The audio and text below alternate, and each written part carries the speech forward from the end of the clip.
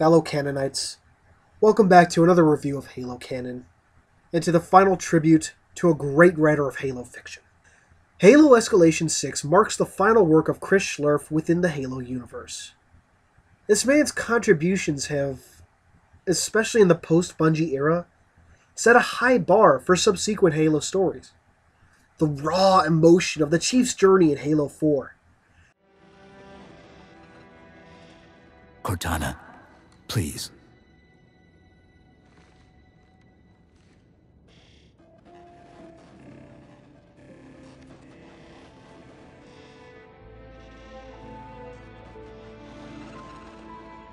Wait. The creation of rich, interesting characters across multiple media.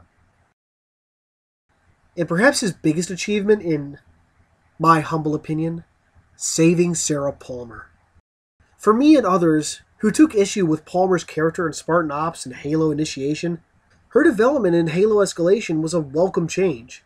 No longer the cocky hypocrite, Palmer felt more like a real person, suddenly having to deal with the consequences of her command decisions, and learning some damn humility.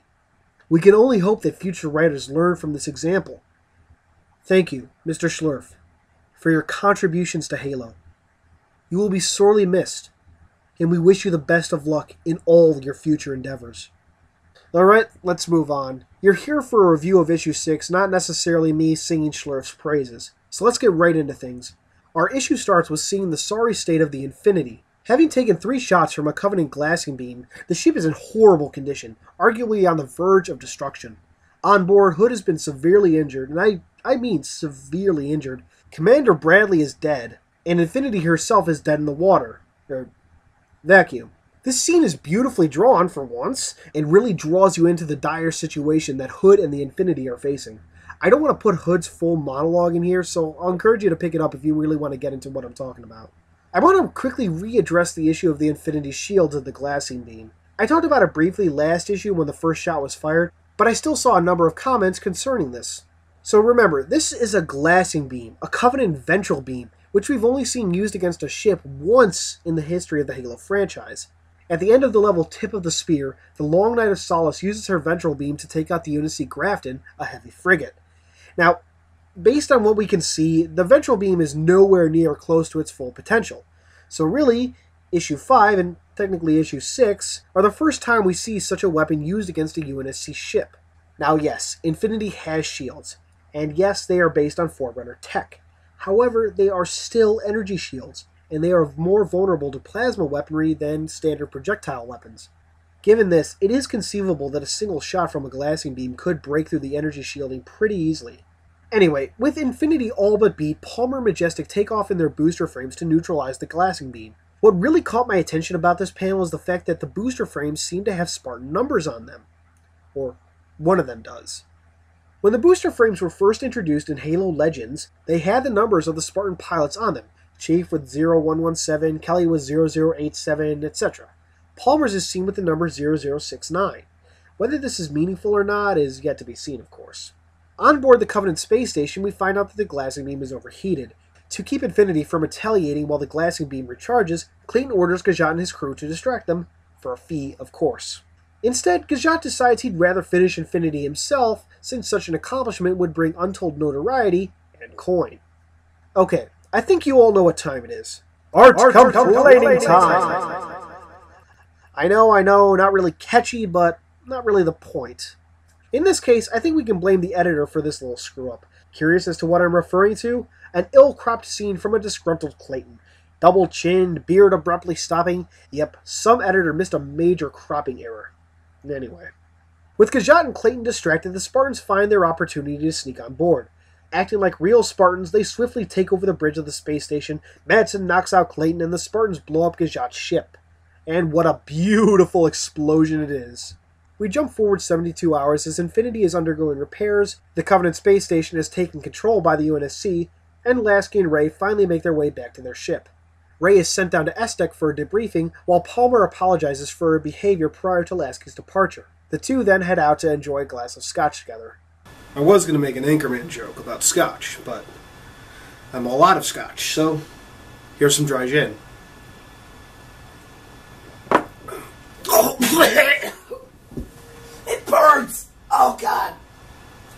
really burns. In another part of the ship, Hood, now in a wheelchair, visits Clayton before the former captain is sent off to Midnight Facility. So, a couple things here to discuss before we finish the summary. To start, we have Hood in a wheelchair. Just briefly, I can't help but wonder if this is going to be a permanent thing, if we might see him this way in future games. Just some quick thoughts that came to mind. Second, and obviously more important, is the mention of Midnight Facility. This Oni facility was first mentioned in the Thursday War, and was where Admiral Paransky sent Dr. Irana Magnuson after the good doctor allowed Jul Dama to escape Oni RF Trevelyan. We still really don't know anything about this facility other than Magnuson nearly shit herself when Paransky sentenced her there.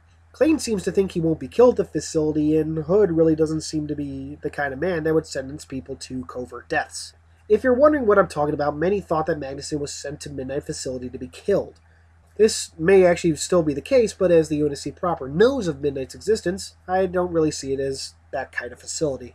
Perhaps we could think of it as a futuristic Guantanamo Bay. I do hope we find out exactly what it is. This segment of the comic comes to a close with Daniel Clayton informing Hood that the new Colonial Alliance has agents on every colony and, quote, on the poisoned shores of Earth herself. Before they part, he vows that he and Hood would meet when the UNSC finally crumbled, or as he says, when the Empire finally falls. And just to annoy me, the art in this final section is atrocious. I mean, look at this. This guy looks like he's having a stroke.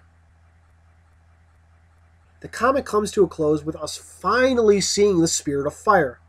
Seemingly just drifting through space, the ship approaches an unknown world in a binary star system. Inside, an alarm is warning to evacuate the ship. Strangely, half the ship's cryopods are open and empty, and in the final panels, we see a flood infection form scurry across the cryo bay, a promise of things to come. Hot damn, what an issue! Schlerf certainly went out with a bang in more ways than one. You could say he took a page from the Sergeant Johnson playbook. Send me out with a bang.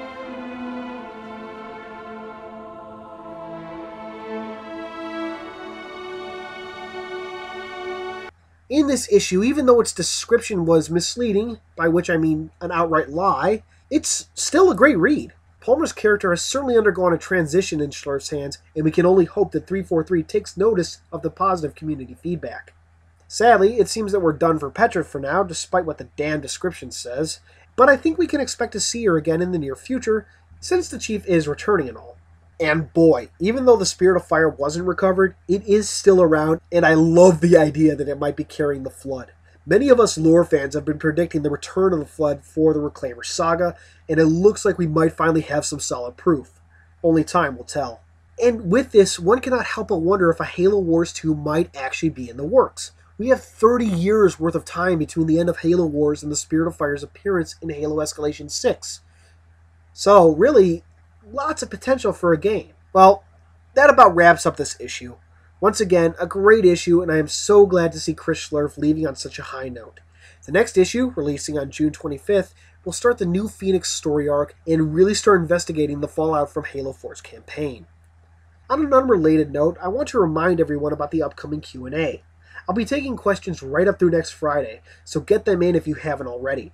The final video will go live the morning of June 8th, a day before Microsoft's E3 media briefing. And if all goes according to plan, I'll be providing coverage and commentary regarding the briefing not long after it airs.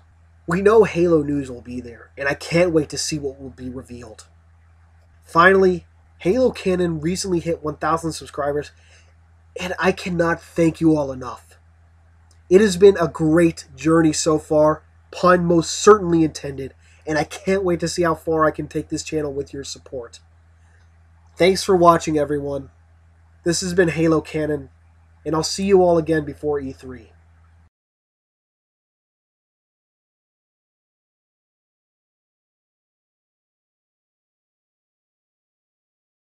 Thanks for watching. If you like this video, please give it a thumbs up, subscribe to the channel, and maybe share it around on whatever social media you choose. Also, please be sure to follow me on Facebook and Twitter. All your support is extremely welcome. Thank you all.